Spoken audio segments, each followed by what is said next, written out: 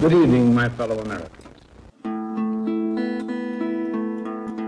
This evening, I come to you with a message of leave-taking and farewell. First, I should like to...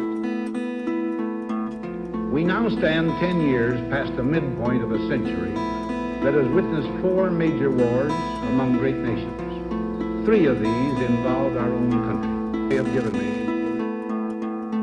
In the councils of government, we must guard against the acquisition of unwarranted influence, whether sought or unsought, by the military-industrial complex. The potential for the disastrous rise of misplaced power exists and will persist to the radio and television. Only an alert and knowledgeable citizenry can compel the proper meshing of the huge industrial and military machinery of defense with our peaceful methods and goals to bring report. Together we must learn how to compose differences, not with arms, but with intellect and decent purpose. Radio and television.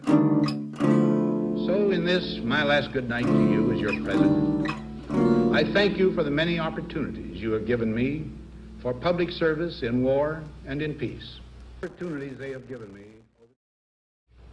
I wish I could say tonight that a lasting peace is in sight.